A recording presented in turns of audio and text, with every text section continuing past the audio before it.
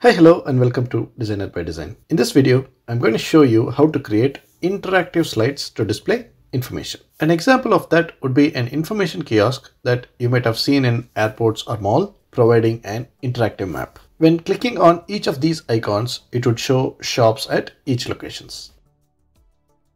You might have also seen this in the TV, mainly for weather forecast with different locations or during election times to provide results in different areas.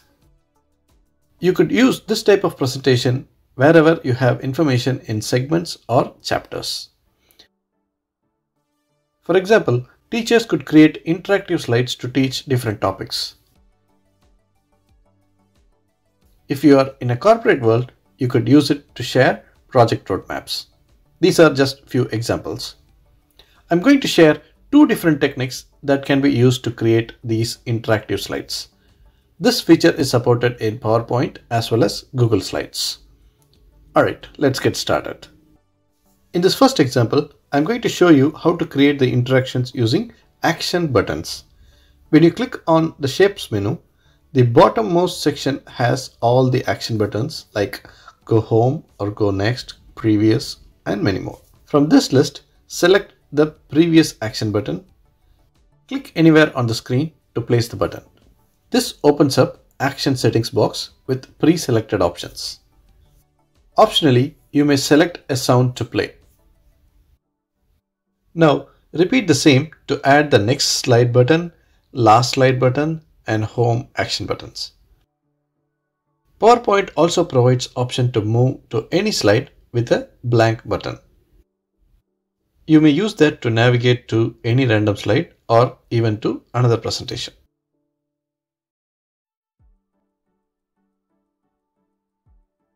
Once all the buttons are added, you may format these action buttons to decide size and shade.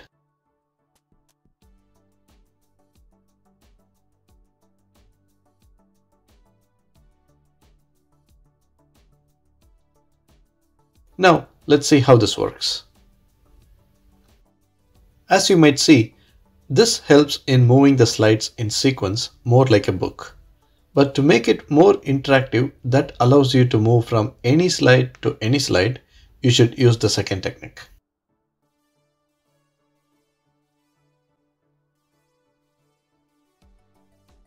In this second example, you will have a common slide content that will be used for navigation. Here, you will notice that on the left side of the slide, I have a map with few Safari tour locations.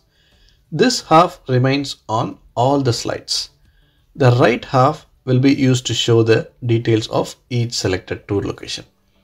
I have created few slides with the content, but I have one slide left to show you how this is done.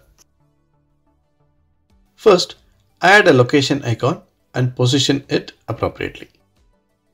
Here, I'm changing the color to match all icons here. The icon would be in red on the respective slide that has the details of the selected tour. That tells the audience which is the active location selected. Select the image icon, right click, and select Hyperlink. This opens up a box for slide selection.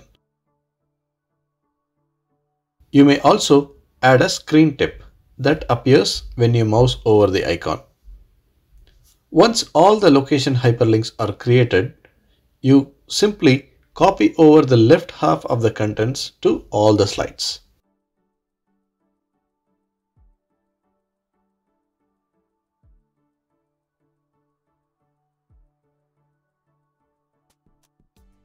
I have made the content little transparent. To create that style, go up to the Format menu, select Gradient options. Here, select the pin and set the appropriate transparency level needed. Change the icon color to red to denote active selection. And add the location name. On the right side, add details about the Safari. Now let's see how this works. You can click on any icons and see the details. As the left side of the content is same across all the slides, this allows you to go from any slide to any slide.